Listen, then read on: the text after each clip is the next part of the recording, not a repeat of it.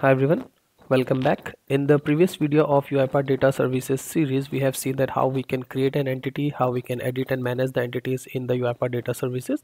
We have seen how we can use the choice set and relationship with the Uipath data service. In this video, we are going to see how we can import the entities in the Uipath Studio, how do we manage the entities inside the Uipath Studio, and both of these steps we are going to see by the step-by-step demonstration. First step is I come to the Uipath data service inside my cloud.uipath.com. So these are the four entities which I have created as of now. So as you can see, we have invoices, invoice line items, and all of these four entities. So these entities, two entities are having records, and this last one is having 0 records. So now let's try to use these entities in the Uipath Studio. So how we can use in Studio? First step is you can just click on use data service in the Studio button is there, and it will navigate us to a URL docs.uipath.com, and it has all the steps which are required to connect the entities to the Uipath Studio. Okay, so let's get started. I quickly jump to Uipath Studio. I just create a new process. I call it sample entity process. Hit create. To use the entities inside the Uipath data studio, first thing is we should be connected to the same orchestrator tenant. We have enabled the data services. So as you can see, we are connected to the default tenant of the admin desktop service. If I go back to my cloud account, you will see admin desktop service is the one we have enabled the services for. Okay, so I can verify it by using the edit services, and this is the tenant where I have enabled this one. So I am connected to the correct tenant. Next, to use this, we have to click on this button which says manage entities. So as soon as I click on the manage entities, these are the button which tells me that what are the actions it is going to happen. So for example, as of now, if I go back to my cloud account, I have 4 data entities, and Uipath Studio is telling me that if I just select this one, this entity, it is going to add this entity. So this plus button means this entity will be imported in my entity. So for this demo purpose, I am just going to use the, let's say, the invoices entity. Okay, so it is not going to add any of these entities. So this is how we use and import the entities in the Uipath Studio. So let's say if I want to use 2 entities, I just select this one.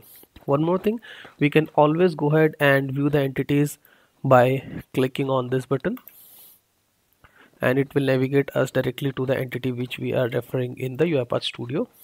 Okay, so we want to use this one. It is having 0 records, and I can always go ahead and click this button to directly navigate to see all the entities which are available. Okay, so let's try to import the invoices one and hit on save. It says installing the entities on the sample entity process namespace. So if you'll see, my project name is sample entity process. So now the by default namespace will be by sample entity process. Now if you'll see, we have just imported an entity. Now Uipath is telling me to install a package. We have to import the package that will enable us to use the activities of the data services wizard. So this is the package data uipath.dataservice.activities. I go ahead and install this one and save. So now all of the activities which are related to data services will be imported to my project. So now as you can see, I have Uipath data service activity 20.10 available. So what this dependency does, if I go to my activities and if I collapse everything, you will see there is an activity pack which is related to data service. So these are the set of activities which are provided by the namespace we just imported. So I've just imported the sample entity process here. So if I go here, you can see this is the namespace name, and this is the entity we have just imported. Now that we have just imported the entity called invoices in our Uipath Studio, let's see what happens if we do some of the changes in the data service. So I go back to the data service wizard. So this was the entity we have imported. So let's say if I do some changes in the activity, I open this and I create a new field which called new field, and I hit save. So now this entity is already being imported in the Uipath Studio, and I have made some changes. As you can see, the last modified is few seconds ago. So if I go back to the Uipath Studio, now if I go to the manage entities and I click on invoices again, so it says the entity will be removed from our project because I have unchecked this option. Okay, so if I click save, this entity will be removed from our process. But if I again check it, there are no changes. Now if I again check it and hit the refresh button, So now it says a new entity version will be imported and updated in your project. So this is because we have updated the entity in the data service itself. So if I go ahead and uncheck again, so this will be deleted. So this is how UiPath Studio tell us that what is going to happen if I click on the save button. So I'll just go ahead and get the updated things. So I'll click here. It says I'm going to update entity and hit on save.